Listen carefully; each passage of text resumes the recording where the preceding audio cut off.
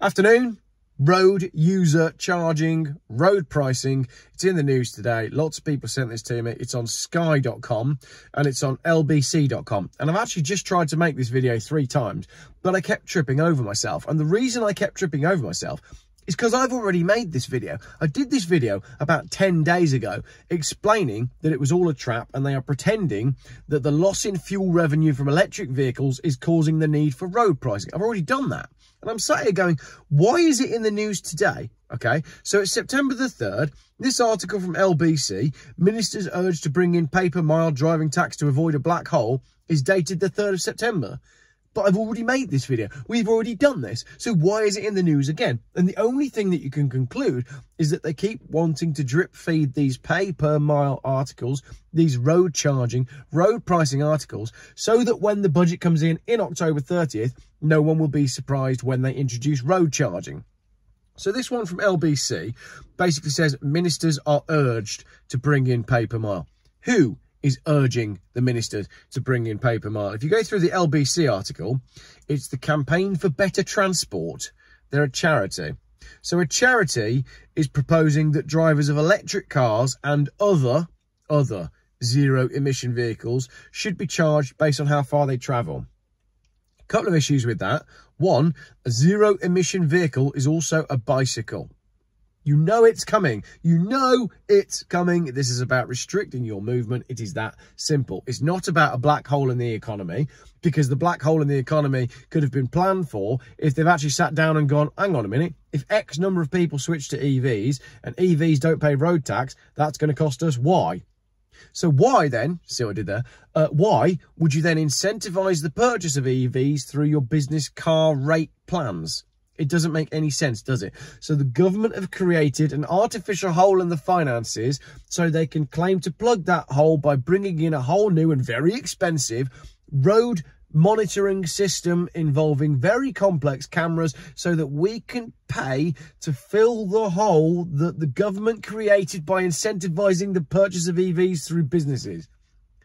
It's all balls, isn't it? All of it is balls. It's about putting the cameras up. It's about constant monitoring. And eventually, it'll be about 15-minute cities. That's what all of this is about. It's not about finance, because if it was about finance, we'd stop spending money on things that we don't want the government to be spending money on, like foreign aid and housing illegal people in hotels. Just stop that. Stop all of that overnight. Stop it overnight. Stop. Don't even wait until the night time. Stop it now. Stop it right now. Stop spending the money on it right now. Right now. There you go. Now we don't need road user charging. Okay? Stop spending money on all the cameras. Oh, we're the government and we haven't got much money left in the kitty. How much did you spend on the cameras? How much did all of these cameras cost that have gone up on every single dual carriageway? How much did the cameras cost? Stop spending money on it. Stop it. It's all a joke, isn't it? It's all an actual joke, and it's getting me really, really angry. So this is on sky.com as well. Sky are running the same article today. Chancellor Rachel Reeves urged to impose pay per mile scheme on electric cars. I think the only way they're going to get this over the line is if they manage to hoodwink the public into... They've got to convince the public that the government didn't see the black hole coming because of the electric car thing, right? Forget it. We'll put the article down now. We'll just freestyle this one because I'm angry. What they've got to do to get pay per mile across the line is they've got to convince the general public that the government didn't see the hole in fuel duty and the hole in vehicle excise duty, road tax, because of the rise of electric cars.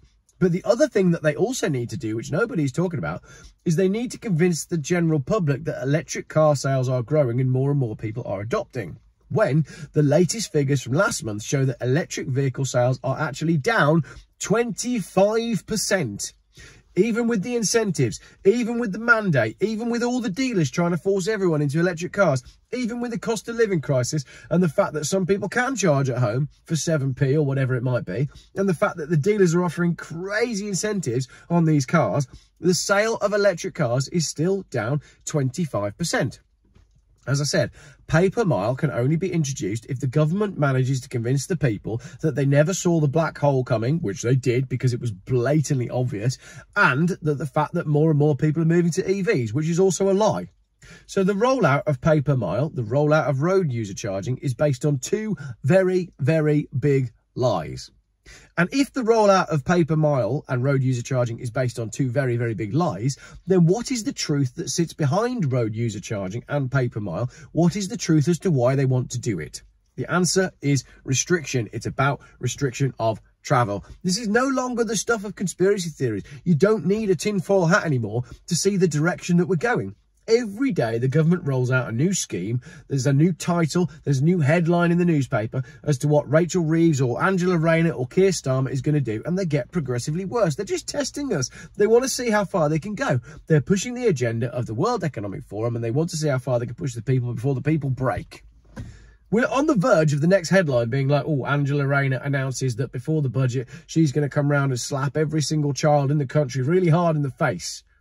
That's basically where we're going. They just want to see how you react. They want to see how everybody reacts. And the only reaction to all of this is purchasing an electric angle grinder. I'm not sure I really covered that one. But the thing is, I feel like I've covered paper mile so many times now. I've been trying to raise awareness about paper mile for 2 years.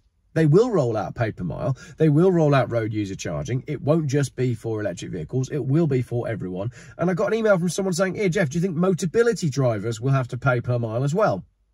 Yeah. Why would you be exempt? Why would they exempt anyone under the paper mile system when they can monitor every single thing that you do and monitor your every move and charge you for it, charge you accordingly? It's the biggest attack on freedom, and it's the biggest attack on the motorist that we've ever seen. And yet we don't have these big organisations. We don't have the AA standing up. We don't have the insurance companies standing up. We don't have the magazines standing up. Nobody seems to be standing up and saying, hang on a minute, it's about time we said no. So it's your job. You've got to do it, basically. You're going to have to stand up and say, no, enough is enough. And you're going to have to decide whether you lie down and take pay per mile and you grin and bear it and you go, oh, that kind of hurts, but, you know, we're going to have to do it anyway. Or we create a whole new generation of Blade Runners. And, you know, the sale of battery-powered angle grinders goes through the roof and people start taking things into their own hands and saying, do you know what? No.